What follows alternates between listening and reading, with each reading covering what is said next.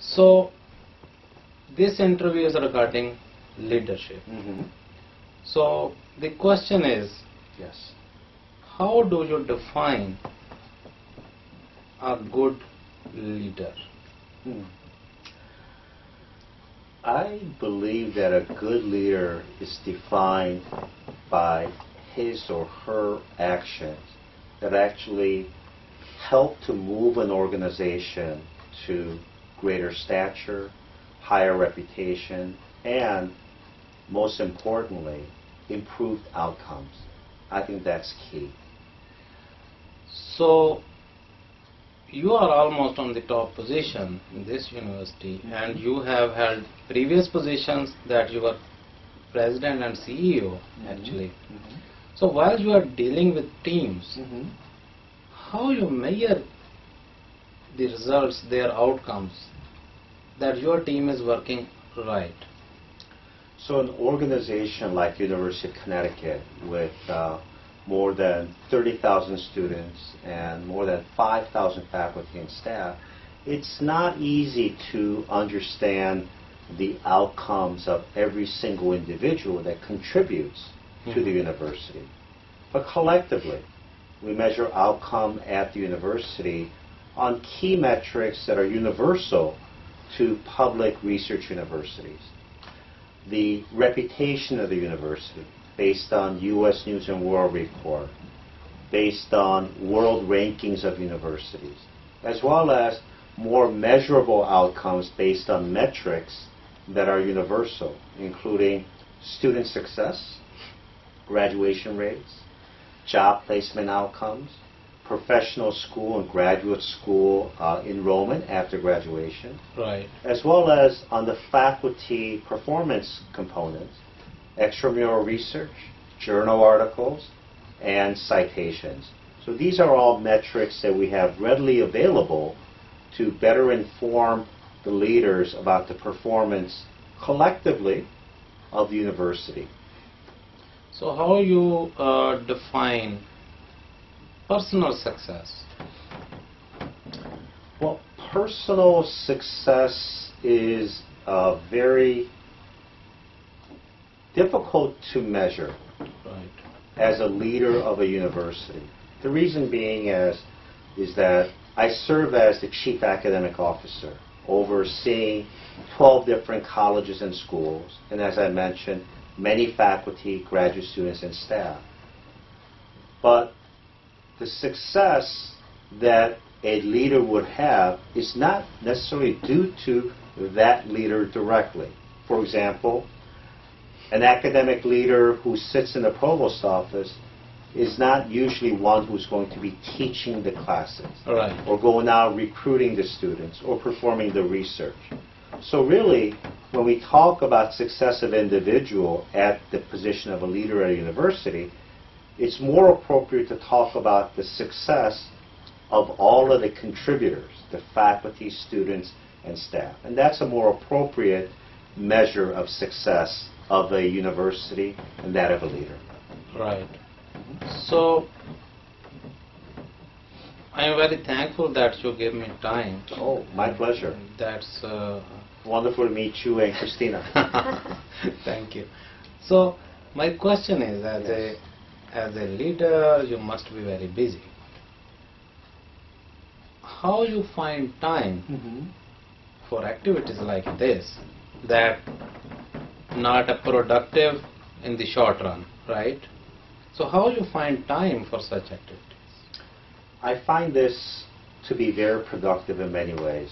First of all, through the questions that you are asking of me, I am helping to better articulate what a successful university must engage in.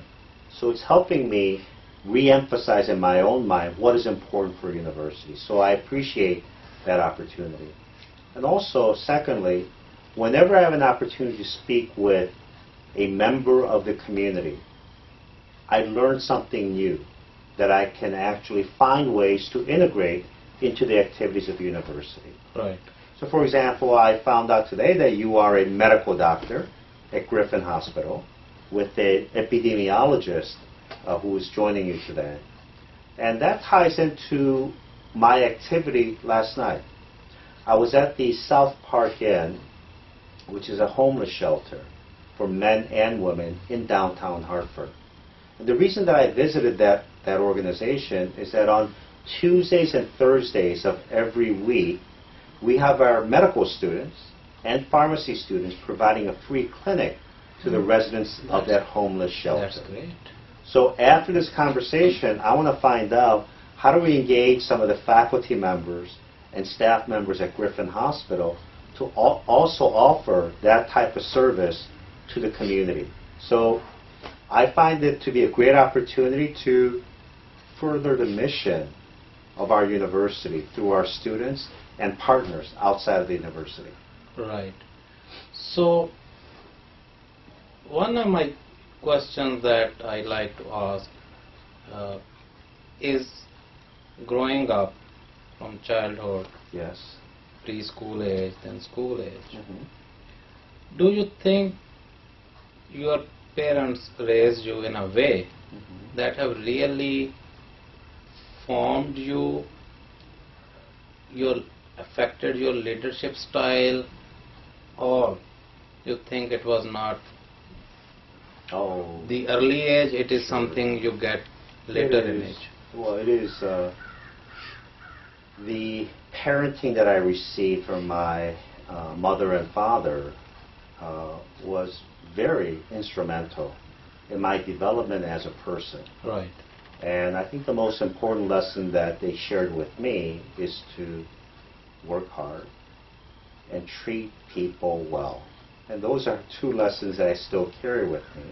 Right. And throughout my development, and my development is continuing, I continue to learn from my interactions with individuals. Right. I learn from individuals who, in many ways, always do the right things.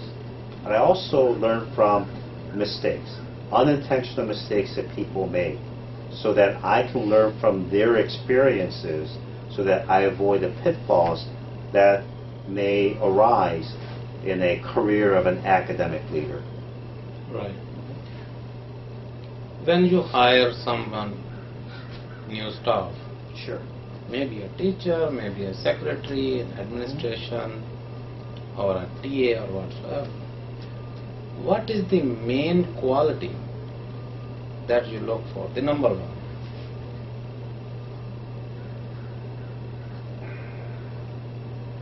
Strong passion for why they want to join a university.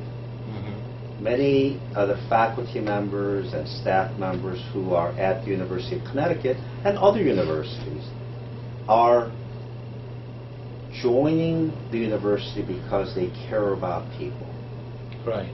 They care about the education of students. They care about creating intellectual discoveries that will help inform a better society through their research.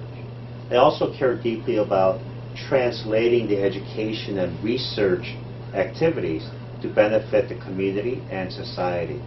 So understanding that they have that strong passion so that they're choosing this profession with the right reasons in mind is key. And so I look for that. And I ask, why are you interested in coming to the University of Connecticut as a staff member or as a faculty? And through their answers, I can see the passion that they have to be able to give back to the students and to society in general. So, growing in your professional life, you think you started as a leader, No. or you developed from managerial positions and become leader as a transition? So I obviously didn't start off as a leader. I started off as a learner. Right. To learn the organization, to learn more about the aspirations of individuals that I'm serving. And my academic administration began as an assistant department head, to a department head, to an associate dean, to a dean, to a provost, and now president of a system. And at each step of the way, I start off by learning the organization. Right. Especially moving from one institution to another, there are unique aspects of each institution for which I need to understand how I can provide value or bring value to that organization, because not all activities are transferable from institution to institution. Being leader and work as a leader is not an easy task. Yes. And for that you need a lot of contacts where you can pick up phone, ask somebody to do something, email, personal meetings, functions, right? So to perform as a leader, how do you prefer to network?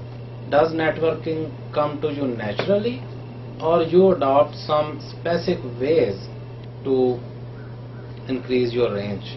I think it's very important for a leader to not wait for networking opportunities to come to them. And when I say networking opportunities, I think of it more as engagement opportunities with stakeholders. So I like very much to interact with not only the constituents, stakeholders on this campus, students and faculty. I meet many faculty and students by walking on the campus, running into them and asking them, as a student, what they study, and to see if there are ways that I can provide even little tidbits of advice during that short interaction. Right. It may be that I find out that a student is interested in graduate studies, to inform that student that we have resources available to help them write an effective essay for the graduate studies programs. Or meeting constituents outside the university, perhaps a business owner who may not have realized that we have faculty experts who can actually help solve some of their technical problems, or to place some of our students as interns in their companies. So I seek out those opportunities by engaging the broader community proactively. Right. So while you face and you treat and you meet a lot of people, Sure. do you come across staff member who is not really motivated and you need to motivate them? A few. And great majority of our faculty and staff are extremely motivated. Right. But like any large organization, there's always room for improvement. And in those cases, it's by understanding how we can channel some of their initiatives and their energies for more positive support of the university mission. Right. What are a couple of things that inspire you most to do more? I would say students. To know how hard our students work to attain their education, the sacrifices that their parents are making so that their children can reach higher stations in life through their education is really inspiring. And that makes me redouble my efforts to provide more support, resources, time and effort towards providing the opportunity for our students to succeed. Right. Do we have more time? I booked only 20 minutes. Sure. We have about, I would say maybe about 5 minutes. Would that be okay? Yeah, because before that, then I will ask you the last question. So, for a competent leader,